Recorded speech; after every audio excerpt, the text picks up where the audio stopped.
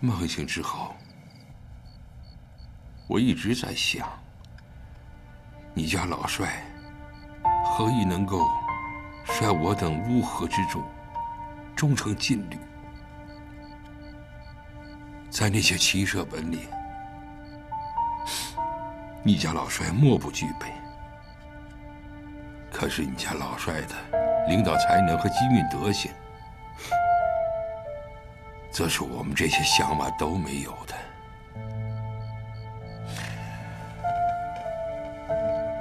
我和你爹这一辈子混下来，荣华富贵也享受了，生死患难也经历了，你们儿孙后辈也长成了。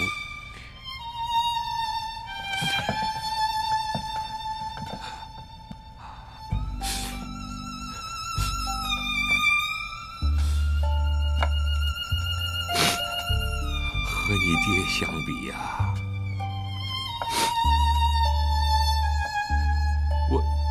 我张作相算得了啥呀？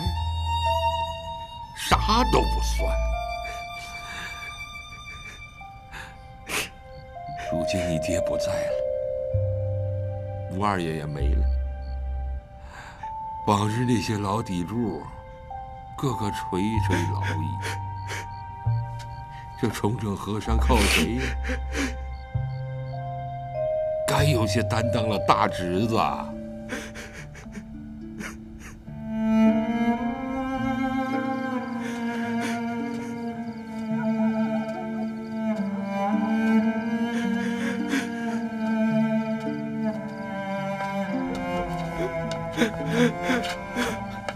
怎么了？怎么了？这是？我爸他骂你了？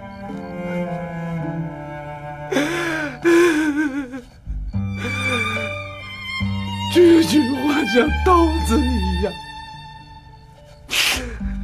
比骂还戳心呐！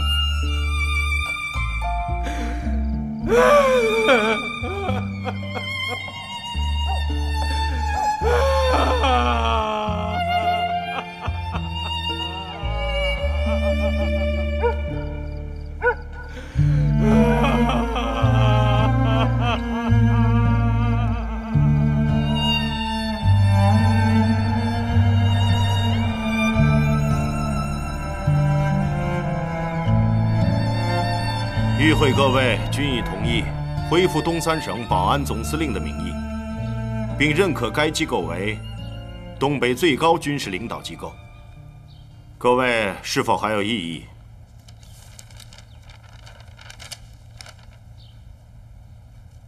好，那就一致通过。与会各位推举张作相为东三省保安总司令兼吉林保安司令。各位是否有异议？还用举手吗？我看此一职位非辅臣莫属。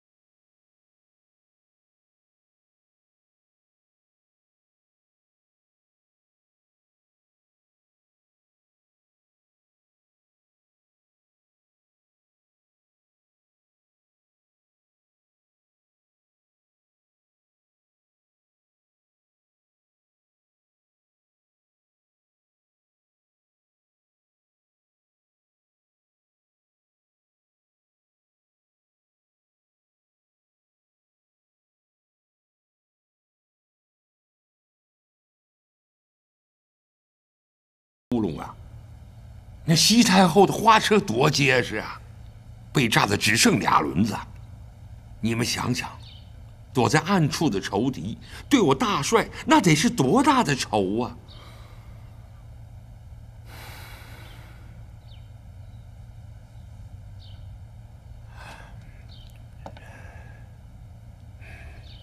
大帅要是好好的走，那我一定接他这个差。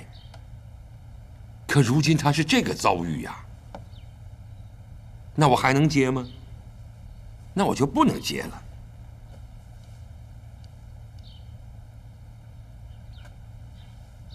大帅生前的心愿，在座诸位应该心知肚明啊。他生前对汉卿的栽培那是呕心沥血呀，对不对？可他如今是这个遭遇呀，死不瞑目嘛，国仇家恨呐。那我们就不能逆服了他老人家的遗愿吗？这个活我就不能接吗？那绝对是让儿子上来，子承父志，凝聚社会，安定人心嘛。你小子是不是怕担责任呢？我告诉你，这位置还就得你来，非你来不可。当然了，汉卿是年轻了一些。是啊，咱大侄子少年英俊，干练有为，就是这年龄有那么一点点儿。你谭玉林没啥意见了？我本来也没什么意见。那你这票就定了。你张景惠还有啥意见没？傅晨话都说到这个份儿了，我也这么想。咱不能忤逆大帅的意思，对不对啊？咱能人走茶凉了，那不能够嘛。那你这票也有了。你们那几个呢？要说汉卿的体力、精神、知识和训练，我看都够格了。汉卿这一路走来，还真不是靠着他老子坐享其成，而是他自己的才干打出来的。是啊，年轻不怕，自古英雄出少年。再说了，还有咱们老家伙辅佐嘛。你们看看，你们看看，这都几票了？这已经是多数了嘛。那个常英怀，你是军阀处长出身，你懂法，你觉得这程序能够再改吗？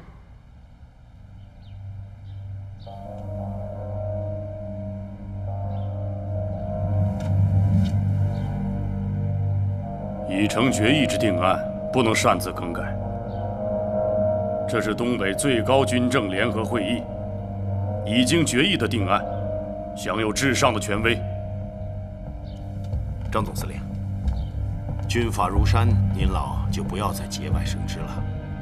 秘书长，那咱们就再表决副司令人选和其他委员人选。好。本秘书长实行表决第3项议案。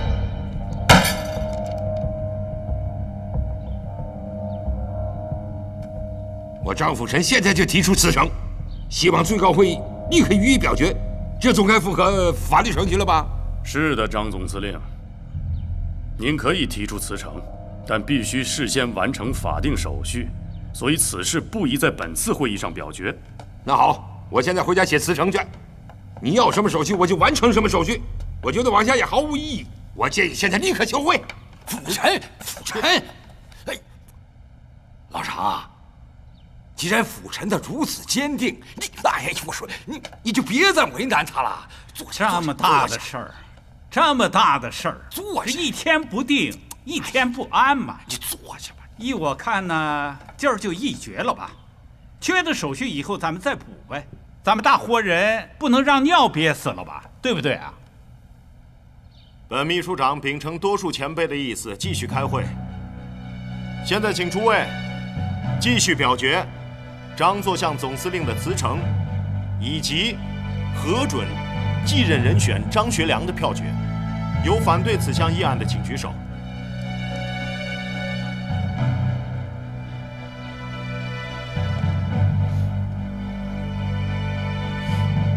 赞成此议案的，请举手。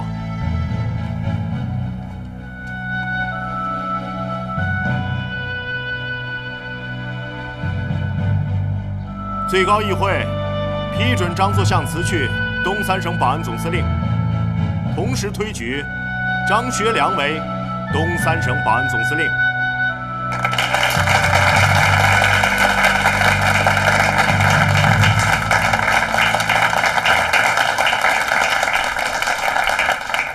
汉卿，你心里不要多想，不要多想。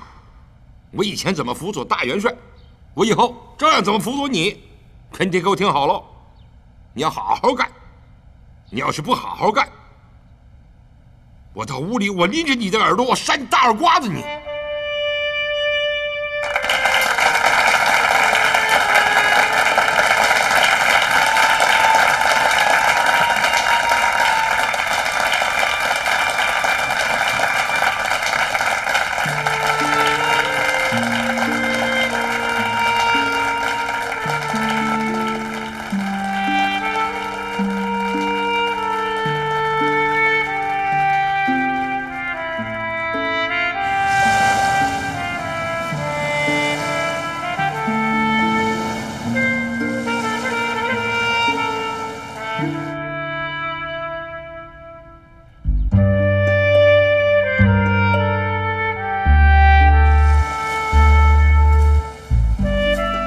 东北的未来，就在那时都沉甸甸地压在了少帅的肩上。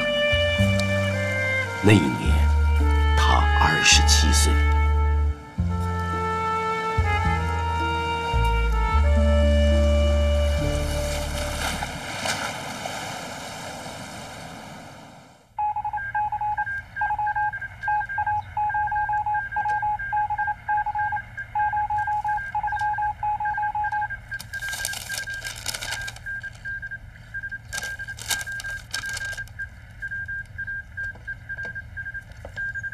玉婷，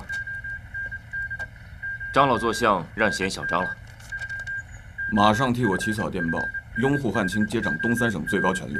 是。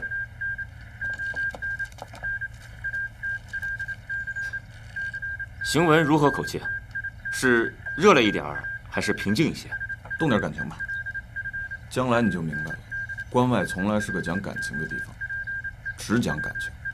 他张作相就是感情讲得好，先前与老的讲，现在与小的讲。明白。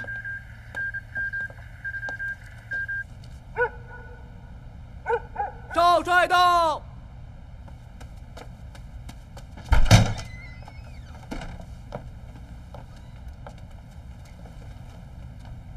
你们这是？汉卿啊，是这样的，你既然正式接替了老帅，在这个家里，咱这规矩就得改改。我和姐妹几个已经商量过了，这个帅府里的居住安排也得改改。老帅的寝室、办公室、会议室以及所有的物件都腾出来了，你和凤芝2人就搬过去住，我们姐妹几个以后就不再占用了。那怎么行？你们是长辈。是长辈，也是子民。汉卿，就这么定了啊！这国有国法，家有家规，一切都得按规矩来。行了。咱都回屋吧，走吧。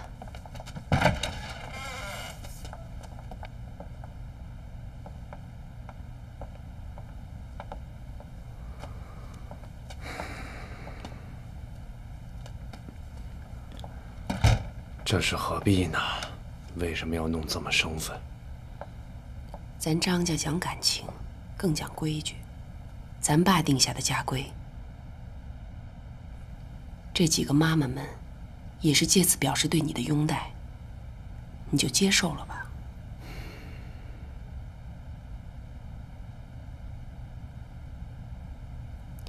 治国你学咱爸，这治家，你不也得多学学他老人家？大家这也是对你们在外头的一种支持。我这几位妈妈呀，难得。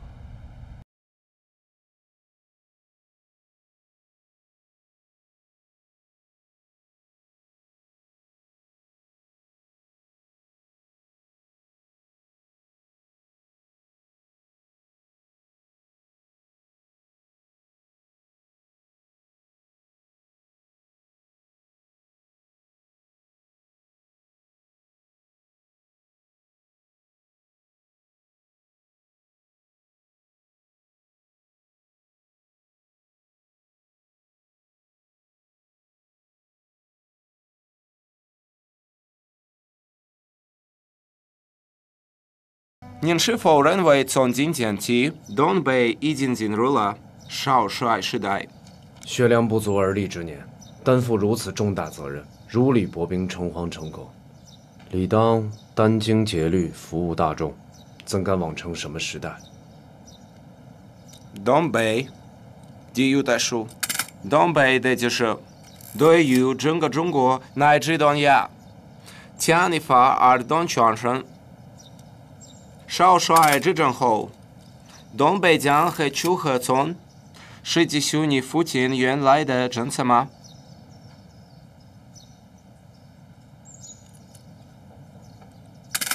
家父遇难之前，力倡霸占西征，保境为民，维持和平，整顿内政。作为后继者，这些大政方略应该继续实行。有南京的国民政府，少帅将如何的教导？如果国民政府愿意在和平的前提下谈判统一，学良将乐观其成。统一？你们愿意谈论统一？这真是一件新鲜事。这倒不算什么新鲜事儿。学良一直都赞成孙文的三民主义，在信仰上，国民政府跟学良很早以前就一致了。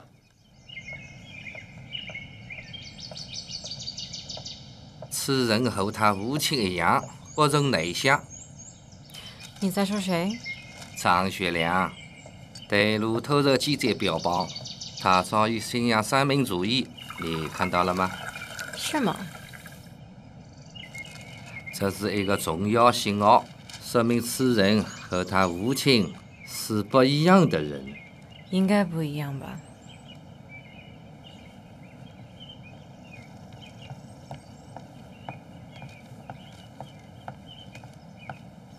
你对李立军说，就说我讲的。他可以放水离了张学良，什么都可以谈，电报谈不方便就派人来谈，问题不方便那就到南京谈。是。另外，你找一家合适的通讯社，我要对记者谈话，谈一谈我对和平解决东北问题的立场。好的，我这就办。Darling。你们不是要相互抛接橄榄枝吧？我的策略是有装没装先打上3个，然后再看看对方的反应。这个年轻人很可能是我们前所未有的一次机遇。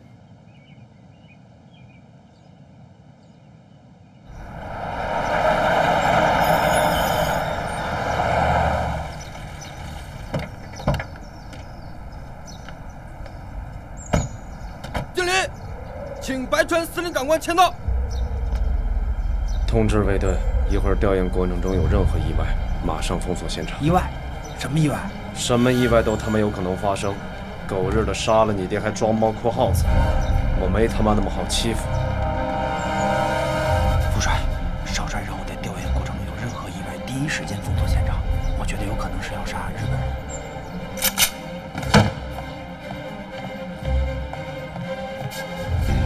书海，我看总司令过于疲惫，也别让他勉强陪白川司令了。你带2个人带他回屋休息。好，走。少帅，少帅，少帅，少帅，少帅，少帅，少帅，撒手！撒手！快回去！撒手！撒手！少帅！撒手！少帅，溜子，你不要乱来啊！把少帅带回去，快点！是少帅，听话！撒手！放开我！少帅，听话，先回屋。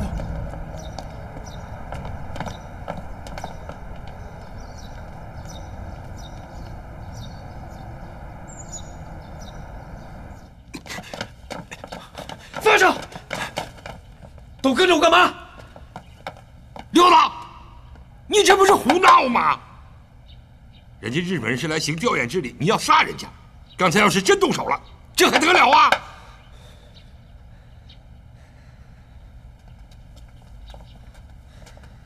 东三省的当家之人，这么冲动任性，那是要出大事儿的。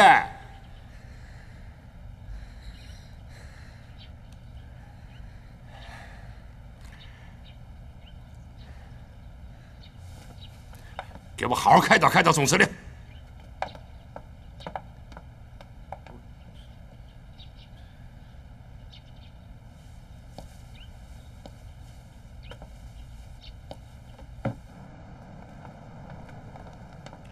我怎么看见大帅领着战争败了蒋中正的环全王的？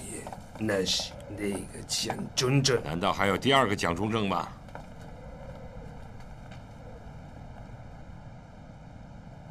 敬礼！礼毕！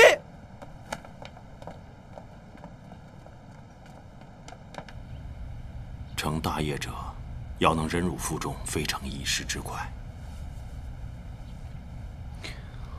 东北的大。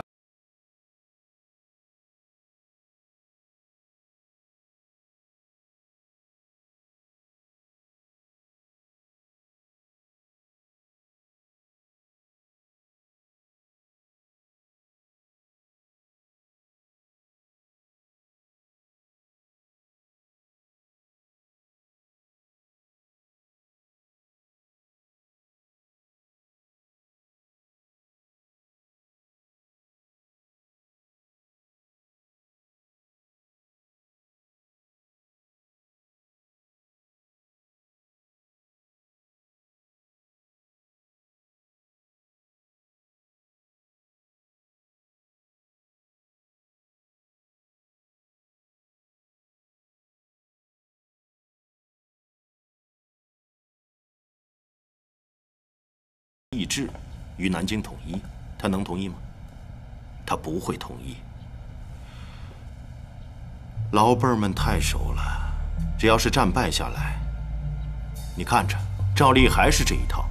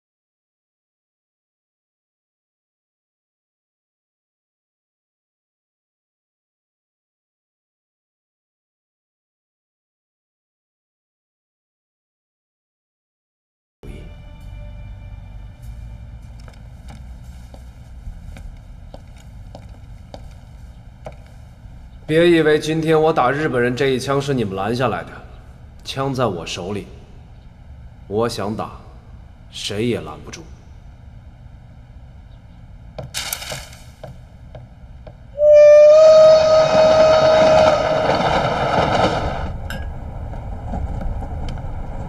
玉婷，听说小张通过王树汉从旁劝架，你任您去黑龙江省做军务督办，有这事吗？树汉前日里电话是对我说起过此事，被我一口回绝了。还真有这事儿？小张啊是在胡整，也不知道谁给他出的主意。其实这位置不错。不错。啊？哪儿不错？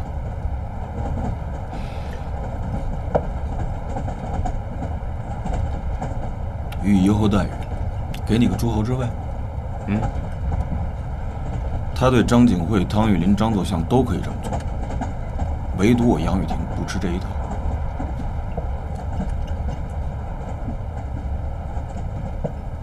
这么多年，东北的哪一项大略方针不是出自我杨某人之手？就眼下东北这危局，他小张那点体力、精神、知识训练，他对付得了吗？不是我自重，这事儿要离开了我，东北就没人能应付得了我。要不然白崇禧怎么不跑奉天去见他，偏跑滦州来与我会晤？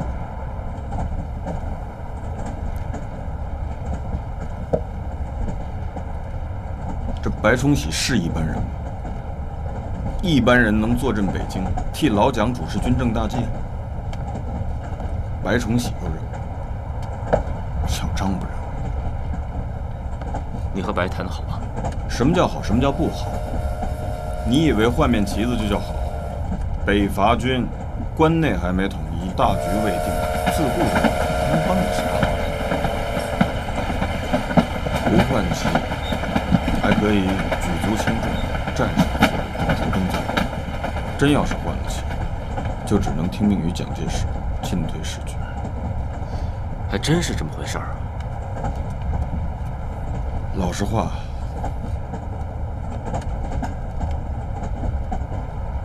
我杨雨婷可以不管这些事，任他小张胡来，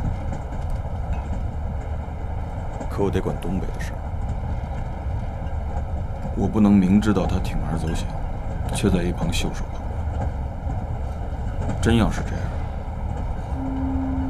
那才是真的对不起东北，对不起死去的老帅。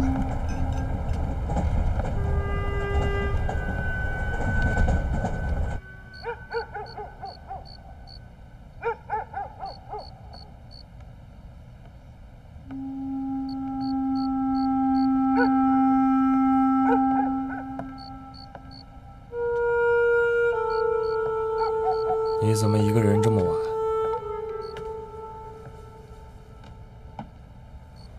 你我现在都是孤儿了。我去过帅府灵堂，你没在。七叔对我们冯家有恩，我们两家上一辈是亲人，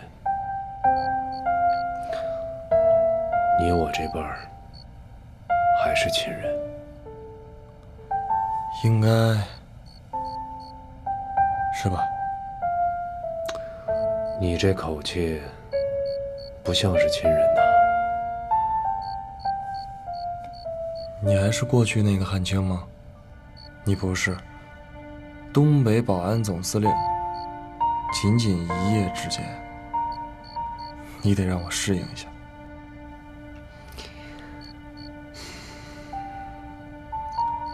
你别信那个，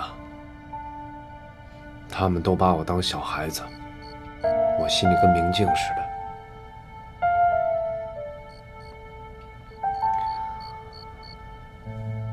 对了，我去过你那个冯庸大学。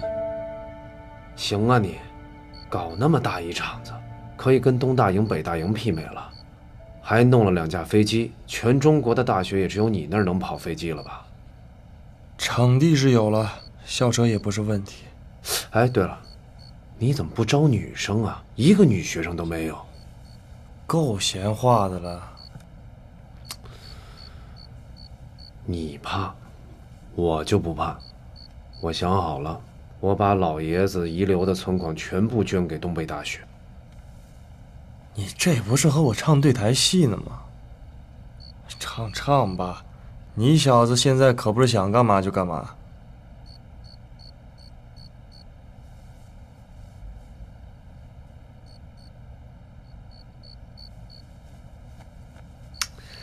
你怎么也这么看我呀？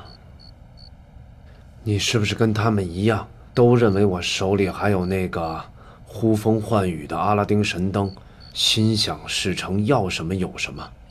你有吗？有屁呀！要是有，我还至于大晚上跑你这儿来吗？说吧，什么事？我已经决定派王书汉去南京跟蒋介石谈，这几天就动身。哦，这件事儿必然会震撼日本，我们非得12分小心不可。所以一个王书汉肯定不行。我希望你也参加，作为我最贴心的私人代表。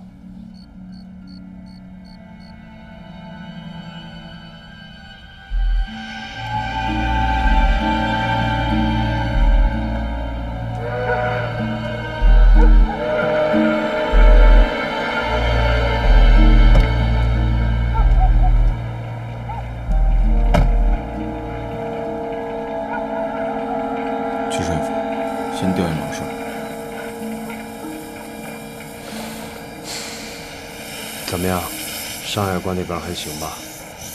汉卿，本来风之也要来，还要带着姚夫人。过分了，汉卿，司机就应该司机来做，你做你的总司令不好吗？目犬臣鸡，各司其职。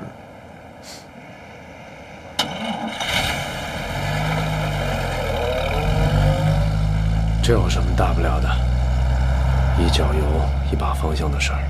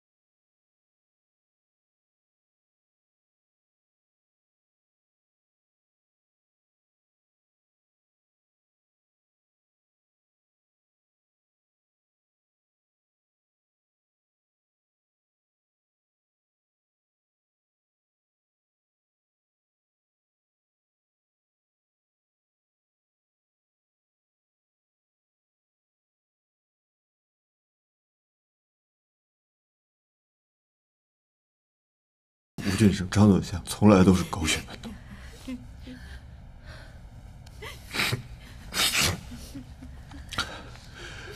唯独对我杨雨婷，你啥时候听他对我爆过一句粗口？没错，老帅惜才，一个年一个王永江生长。老帅确实未曾骂过一句，都是经世致用之人，老帅稀罕着呢。杨东半年节哀，少帅在书房里等您呢。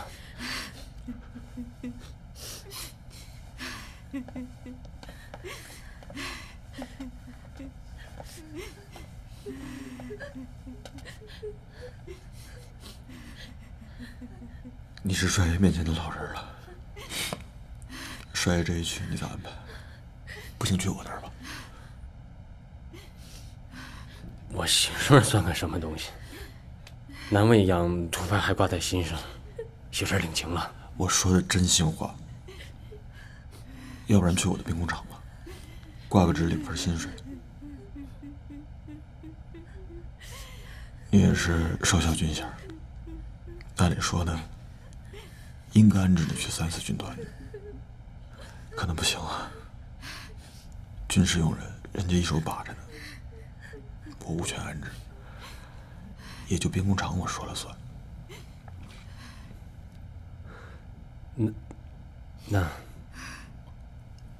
那怎么好意思呢？就这么定了。帅爷的丧事忙完了就去兵工厂啊，给我当参谋主任，2倍薪水。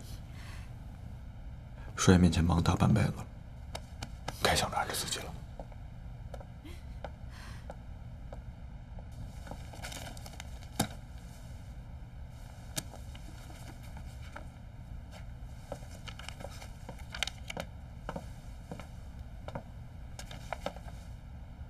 你这里经典可不少啊，汉强。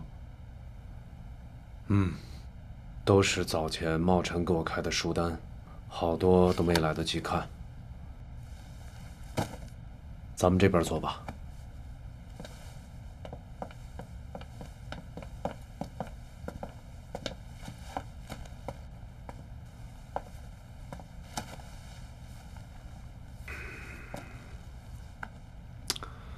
咱们今天晚上不谈军事，可好？好啊，谈啥都行。我们两个人还算是彼此熟悉。要是没有发生这种变故，恐怕我们俩还搭着伙儿。今天我这个位置不是我自己想做的，实在是他们选了我，最高会议定的。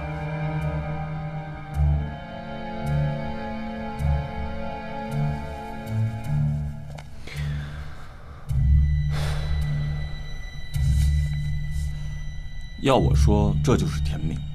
天命这东西吧，求之不得，拒之也不成。对，还真是天命。时势造英雄嘛，时运到了，命运自然而然就把你推向了风口浪尖。对，如果没有时运，你父亲也起不来。没准还在立他的寿衣庄呢。一个平凡的人，在特定的时刻就被历史给点石成金了。你父亲如此，你也是如此。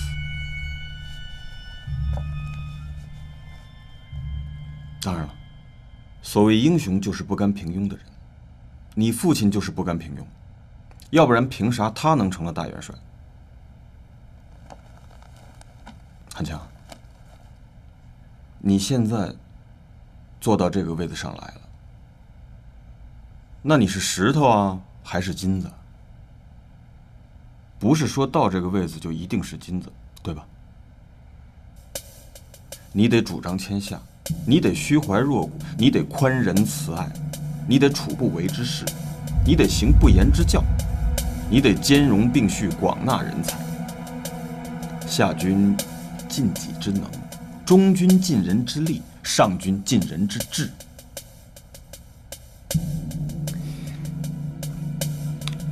玉婷，你能不能说的具体一点？就是说，这眼下我最疑惑的就是对日关系。对日关系确实是东北问题的命门，为政者万分小心才是。可是他们都杀了老帅了，咱们还怎么个小心法？汉强，所谓外交呢，其本质就是双方利益的互动。你首先要看清楚，东北这块土地上，双方利益的冲突到底在哪儿？那还用说，他们日本想把东北变成他们的殖民地，对吧？没错，没错，日本确实时刻想要一口把咱给吃掉。可什么时间吃，以何种方式来吃，还是有区别的。这就为我的对日政策提供了选择的余地。我以为目前我们东北的既定政策就是要避免和日本公开冲突。能避免吗？首先，我们不要阻止日本在东北扩大它的经济利益，要让它从创立工厂和扩大企业当中获得好处。他们修建铁路，咱们也不管。他就是要进步吗？那就让他进步了。咱们的问题是一定要进步的比他更快。日本人迈一步，咱必须要迈出2步去。中国内地向东北移民每年大约是100万，时间对中国是有利的。中国人一天天多起来了，日本人最起码不能阻止咱们在东北搞教育，创立中国人自己的学校，不能不让咱们发展农业。我相信日本一定很高兴看到咱们发展农业。其实许多方面，中日双方的利益是并行不悖的。你是说，中国本身的力量在东北迅速成长，使他们无法吃掉你，只能与你相互依存？我对白崇禧就说，如果关内的同胞不能予以我们军事支持，那就不要迫使我们和日本公开冲突。